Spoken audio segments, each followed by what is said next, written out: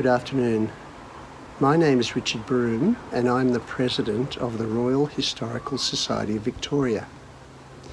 I would firstly like to acknowledge the traditional owners of the lands on which we are all meeting today across Victoria. They are traditional custodians of our places of living, and that is extremely important. I would like to acknowledge them, elders past and present, and those elders emerging. I'd also like to acknowledge all the people here today who are dignitaries of the Royal Historical Society of Victoria, of the Public Record Office, and all of you, welcome. I'd also like to acknowledge the Victorian Government, which has again funded these awards. I'm extremely excited about these awards because I have been a previous winner quite a long time ago, and I know as an author just how important these awards are. The Victorian Community History Awards began in 1998 and they have been running annually since that time. Since 2011, the Royal Historical Society of Victoria and the Public Records Office of Victoria have partnered to host these very important awards. We often meet at the Arts Centre, but of course again, because of COVID conditions, as of last year we are on Zoom. So I hope this will be some solace to the prize winners and all the creators that we are able to present it this way at least. Since its inception, the Victorian Community History Awards have increased the standards of community history in the state and also magnified the diversity of what is produced in these awards by creators. This year there's been 151 entries, which is quite amazing, given the difficulty of people moving around the state and accessing records and all the other things they need to create their works. We have issued a shortlist of 38 titles preceding the awards today, and we're very pleased with the high quality of these. There's 9 category prizes being offered today, as well as the Special Premier's Prize and also a Judge's Special Prize. I'd like to thank all the staff and volunteers that bring the awards to you today.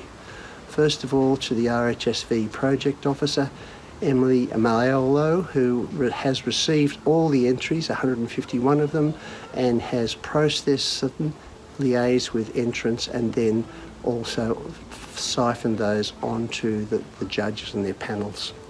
I'd like to thank Tara Oldfield too, of the Public Record Office, who has been over a number of years guiding these awards in the most excellent manner and making sure that the awards are kept relevant and modified over the years where necessary. We have about 20 expert judges involved in adjudicating on all the entries this year, and they have been ably led by Associate Professor Adrian Jones, who's the chair of the panel. I'd also like to thank Professor Alastair Thompson of Monash, who is president of the Oral History Association of Victoria, and this body has partnered with the awards over this and several years in recent times. I'd like to thank again all the creators of the 151 entries, and in fact we will have many more than 151 creators, because some of these entries have a great number of people behind them producing the wonderful and creative works that they do. I'd also like to thank those unsung heroes, the families of all these creators, because without family assistance, taking the load at times, creators could not produce what they do. Now today I have the pleasure of announcing that Judy Madigan will present the awards this year. In fact, Judy has presented these awards in recent years, and we thank her very much for this. Judy Madigan was the member for Essendon 1996 to 2010. She was the Speaker of the Legislative Assembly from 2003 to 5, and since 2010 has been very actively involved in community organisations, particularly those concerned with the environment, with women's issues and with heritage issues. So Judy will be presenting all the prizes except the Premier's Prize will be presented today by a special guest. But first, it's my great pleasure to introduce our first speaker, the Honourable Danny Pearson. Danny Pearson has a BA Honours degree and an MBA degree and was advisor to the Bracks government and a researcher for government ministers in that government.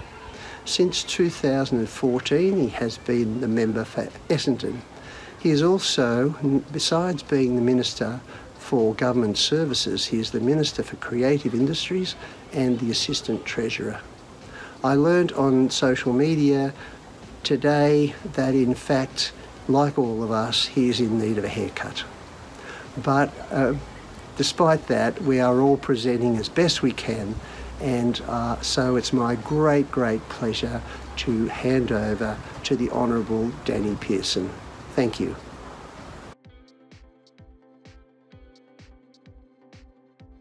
I'd like to acknowledge the traditional owners of the lands on which I'm filming today. I pay my respects to their elders past and present, and to elders of other communities who may be joining us for this video. Thank you, Richard Broome, for your very warm welcome. I am so pleased to be a part of these Victorian Community History Awards once again. And although I look forward to seeing you all in person next year, it's fantastic that we can come together online to celebrate the local history projects of the past 12 months. I know firsthand the valuable work historical societies, historians and passionate volunteers do to preserve and share the history of our communities. At such a significant period in our history, never has this been more important. Many projects undertaken by historians share important lessons of the past relevant to us today, such as those shortlisted histories about influenza, nursing and HIV/AIDS. Other projects capture the present day for future generations, such as the shortlisted project entitled COVID Kids Oral History. Our hosts have also been reflecting on and capturing stories of the past year, including the Public Record Office Victoria's New Normal exhibition and the Royal Historical Society's Stay at Home Festival. It's fantastic to see such varied ways in which these histories are presented. Whether these be publications or documentaries contributing to our understanding of our state's diverse history, or unique presentations such as virtual reality games and musical theatre presentations that bring stories of the past to those who may not ordinarily go looking for it. I want to thank every single person who has had a role in the projects entered and shortlisted for an award today.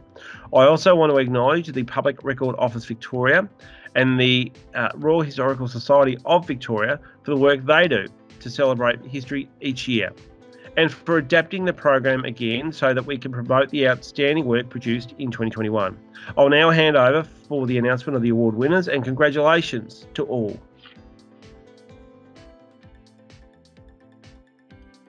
Thank you, Minister, and it's a pleasure to be with you all today.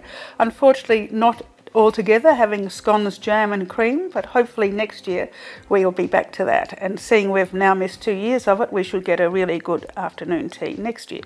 So we'll go to the serious stuff, the first award, and we thank first the Victorian Government for supporting these awards through the Community Support Fund. The first one is the Collaborative Community History Award, and the shortlisted applicants for collaborative works that involve significant contributions from several individuals or groups. The Wadawurrung Aboriginal Corporation and the National Wool Museum for Wadawurrung Country, Graham Willett, Angela Bailey, Timothy W. Jones and Sarah Rood, and the Australian Queer Archives for a history of LGBTIQ+, Victoria in 100 Places and Objects, and Her Place Women's Museum Australia, with Dr. Madonna Graham, Professor Odette Best and Penelope Lee for Unmasked, celebrating nurses in midwifery, Victoria and beyond. And I think it's a very good time to be celebrating nurses, how hard they're working at the moment. Now for each winner today, I'll read the short judge's report. If you want to see the full citation, head to the Public Record Office of Victoria or the Royal Historical Society of Victoria websites after today's presentation and download the winner's booklet. And so the winner of the first award is A History of LGBTIQ+, Victoria in 100 Places and Objects.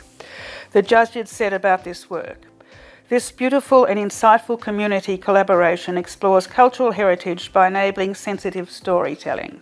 Objects and places of social significance are documented to relate personal histories and to share collective experiences. Community memories and knowledge make a sometimes hidden history visible, tangible, compelling and politically forceful.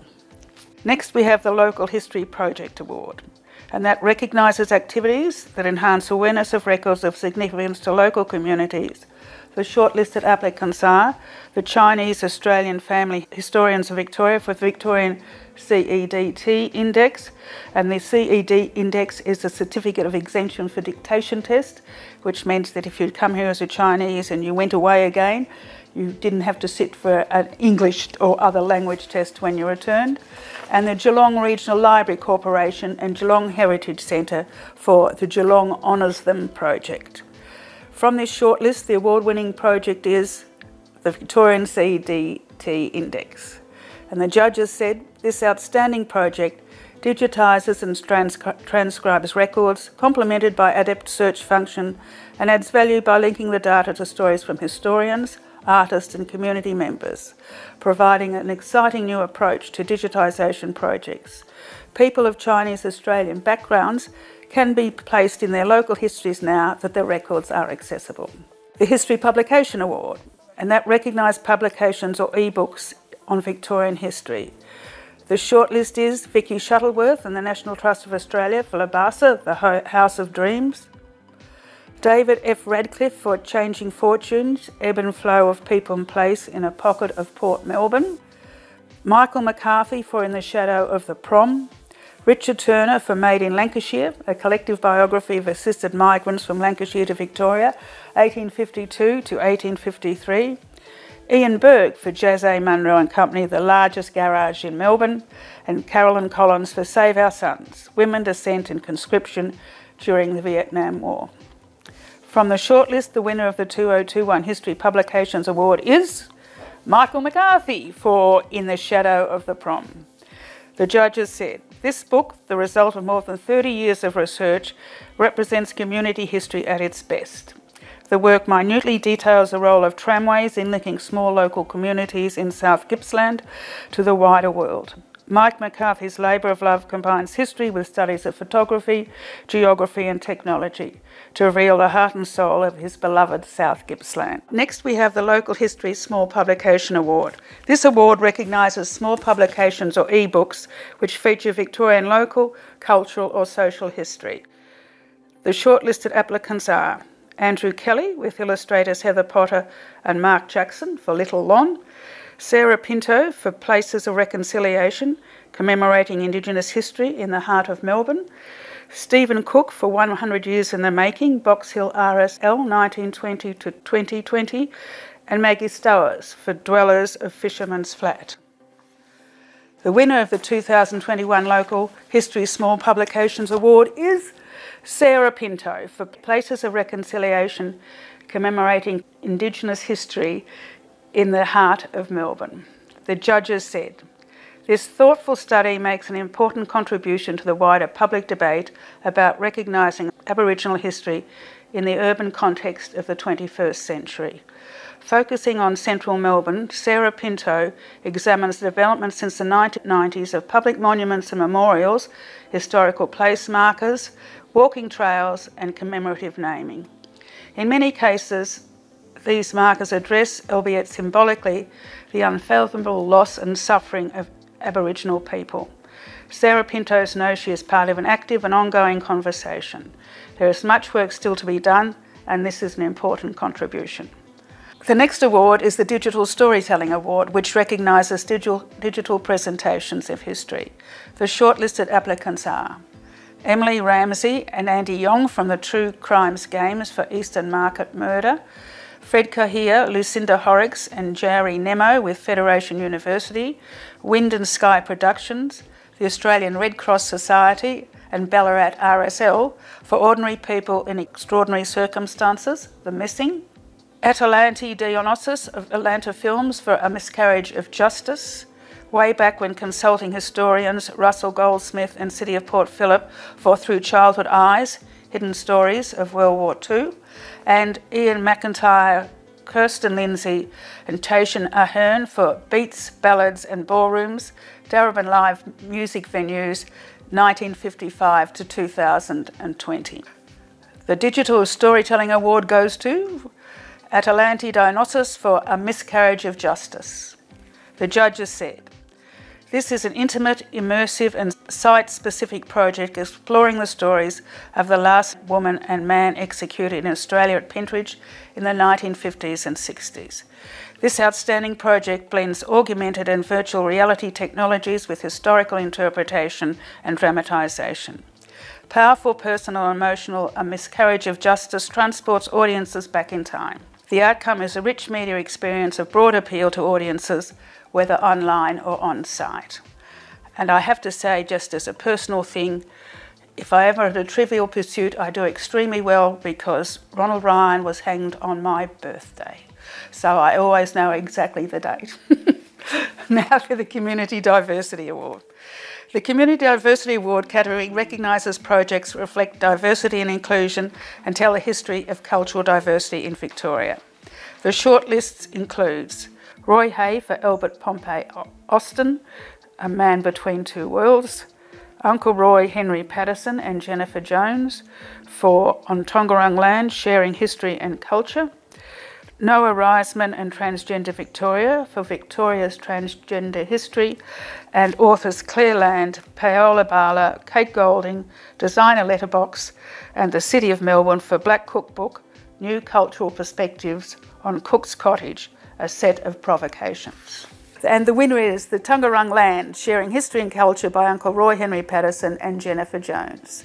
The judges said, born of Uncle Roy Patterson's desire to make his knowledge of traditional culture more widely known, this book relates both the history and traditional culture of the people. It connects oral history and documentary sources to traditional knowledge, systems and contemporary ecology and pharmacology. It compares an Indigenous perspective on the management of environment, caring for country, with the depletion of natural resources and ecological damage caused by Western agricultural practices. The approach adopted in this fine book models how local histories can be written as cross-community partnerships. Now for the History Interpretation Award. The History Interpretation Award recognises projects that best use a unique format of historical representation.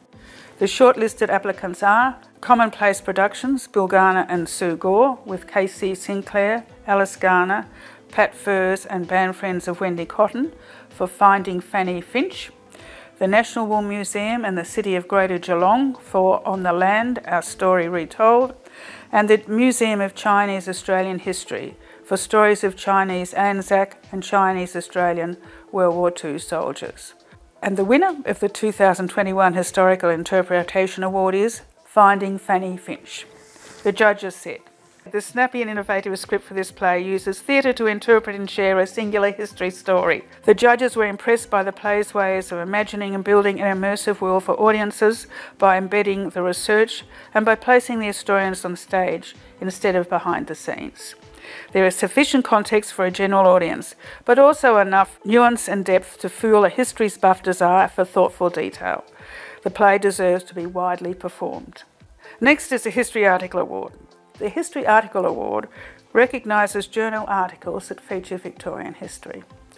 The shortlisted applicants are Ian D. Clark, Rolf Schellengloff, Fred David Cohere and Gabriel McGuinness for Kurrabara, the Boonwurrung Wirri Rap and Bard, 1797 to 1849, a man of high degree. Barbara Minchinton for the Rise and Fall of Lady Gillett in Melbourne's Turn of the Century Society. Fiona Gatt for Family History and the Long View of the Great War. Eric Eklund for The Dreaded Pneumonia Influenza Has Made Its Appearance Among Us, the influenza pandemic of 1919 in Gippsland, Victoria. And Philip Goad for The Architecture of Manufacturing Design for Making in Post-War Victoria. Congratulations to all for being shortlisted. And the winner of the 2021 Historical Article Award is Barbara Minchinton for The Rise and Fall of Lady Gillett in Melbourne's Turn of the Century Society. The judges said, This article demonstrates detailed archival research and depth of knowledge of not only Lady Gillett, but also of her era of evangelical moralism.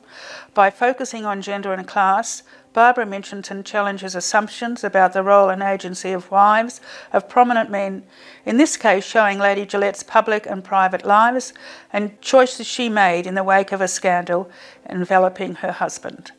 Mitchinson's examination of Lady Gillett's engagement with the arts helps us understand her intellectually, as well as showing the social relationships sustaining her. This is a compelling study of public and private lives. The next award is presented in collaboration with Oral History Victoria, and so I'd now like to introduce Alistair Thompson, Vice President of Oral History Victoria, who will announce this award. Thank you, Judy. I'm on Wurundjeri land in the northern suburbs in a park surrounded by butcher birds and magpies, and I want to acknowledge the original custodians of this beautiful place and pay respects to elders past, present and emerging. I also want to acknowledge my fellow judges for the Oral History Award, Alicia Soretto and Jessica Ferrari, and thank them for their hard work, although I have to admit it was a lot of fun judging this award. I'm really pleased to be back again this year presenting the Oral History Award. Oral History Victoria nurtures a vibrant community of oral historians, and we provide opportunities to learn and celebrate the dynamic practice of oral history. As such, we're thrilled to partner with Public Record Office Victoria and the Royal Historical Society of Victoria on this award to celebrate the excellent work that's been achieved in oral history in 2020 and 2021. This oral history category recognises both print and non-print presentations that preserve first-hand accounts of individuals with unique life experiences and memories. So it's my pleasure to now announce this year's wonderful shortlist. Way back when consulting historians for their COVID Kids Oral History project. Linda Mitchelson-Twigg, representing the Gippsland Lakes commercial fishing community, assisted by Nikki Henningham, Lee Henningham, Tanya King, Donna Squire and Jeff Stanton for End of an Era, the last Gippsland Lakes fishermen. Robert Reynolds, Shirlene Robinson and Paul Senjuk for In the Eye of the Storm, volunteers and Australia's response to the HIV/AIDS crisis.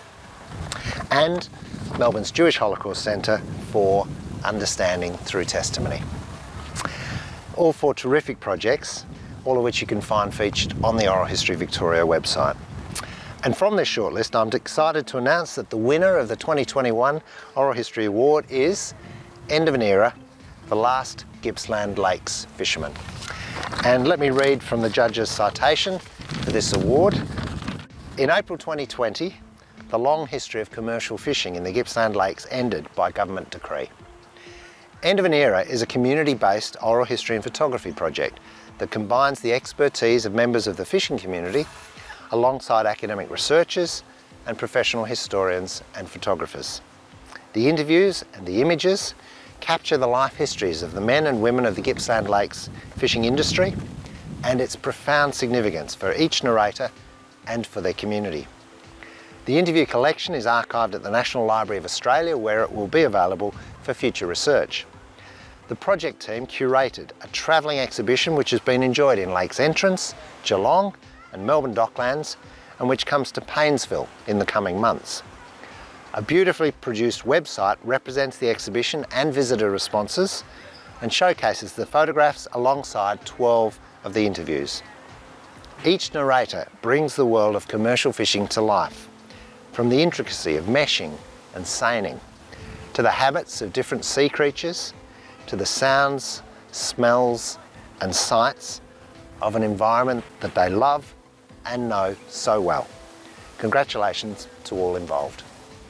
Thank you very much, Alistair. Now there are only a few more awards left, so we will get on to the next one. And there are two recipients of the Judges Special Prize. The first Judges Special Prize goes to Paul Paffin for the Fallen, the 1921-1922 Melbourne Public Library mural competition within the setting of decorating painting in Australian art. The judges said, Paul Paffin's meticulously researched and superbly illustrated history traces the inception and conception of a memorial mural in the State Library in 1921-1922. Paffin unravels the ins and outs of the resulting competition. by tracing the ideas and hopes of Victorians on how best to commemorate the trauma of the recent war to end all wars. Paul Paffin tells us a great deal about our former selves. His study models the community, social and intellectual history of art, not just as performed by artists, but also as prompted and apprehended by lay patrons and the public. The second Judge's Special Prize goes to Richard Brolowski for Under the Rainbow, The Life and Times of E.W. Cole. The judges said, Under the Rainbow tells the story of Edward W. Cole, the proprietor of the Cole's Book Arcade, operating in Melbourne for 57 years, from 1874. It's a fascinating story, engagingly told, about a man born into an impoverished English family who emigrates to Australia and makes good through hard work and self-determination. The book is a wonderfully readable social history of life and society in 19th and early 20th century Australia. Richard Brolowski has produced the pot of gold at the end of Cole's trademark rainbow. So finally, with one more award to go, I'd like to say congratulations to everyone who entered the competition this year, especially as I saw with lockdown, it's been hard to access resources, and I think you should all be exceptionally proud of yourself that you've managed to do so well. So congratulations. From all of us at the Public Records Advisory Council and the Public Records Office of Victoria and the Royal Historical Society of Victoria.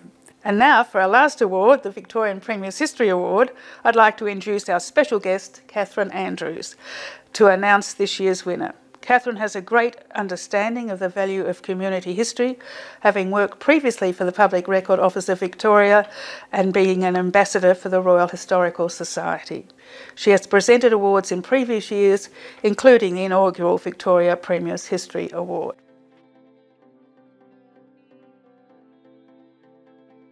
I'd like to acknowledge the traditional owners of the lands on which I'm filming. I pay my deep respect to their elders, past and present, and the Aboriginal elders of other communities who may be joining us remotely today. Thank you to Judy Madigan, President of the Public Records Advisory Council, and Alastair Thompson of Oral History Victoria for announcing today's category award winners. When I presented this award last year, I asked you to consider what we might tell our children and grandchildren about this time that we're living through right now. How surreal it is to know that we're experiencing something important, and how historians like us might examine the things we've all gone through. Which stats and figures will they dig up? And with the clarity of hindsight, what they might eventually learn from our experience. But as we gather today, 19 months into this pandemic, what's been reinforced to me is the importance of stories and their power to reveal a humanity that facts and figures often hide. The stories of workers, nurses, teachers, and everyday people who've led their communities and through their own individual sacrifices, defended them too. Like many of the entries this year, the pandemic is a story of people, and it's a history that we will continue to learn from for generations to come. The Victorian Premier's History Award goes to what the judges have deemed to be the most outstanding community history project submitted in any category, displaying originality, excellence, and scholarship. And I am thrilled that this year's winning submission goes to an important film and a story that, if not uncovered, might never have been told. The winning entry for the 2021 Victorian Premier's History Award is Ablaze, written and directed by Alec Morgan and Bill Onus, and produced by Tom Zubricki. This really is an incredible documentary. It's a film that must be seen.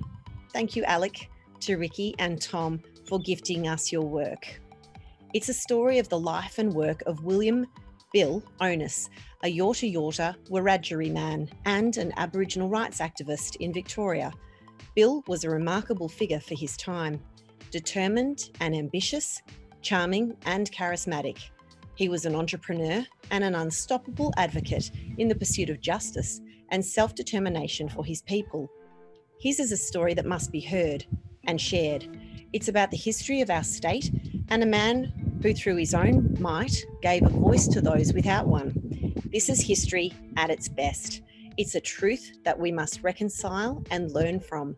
And I'm so glad to invite the Ablaze team to accept this award. Thank you so much and congratulations.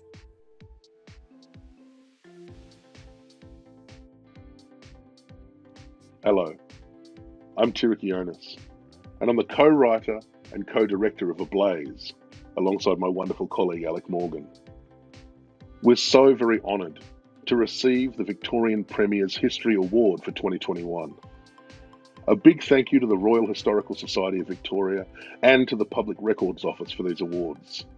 And indeed, to the judges for recognising our documentary about my grandfather, Bill Onus. His story of the struggle for Indigenous rights from the 40s through to the late 60s is truly a Melbourne story, and it belongs to us all.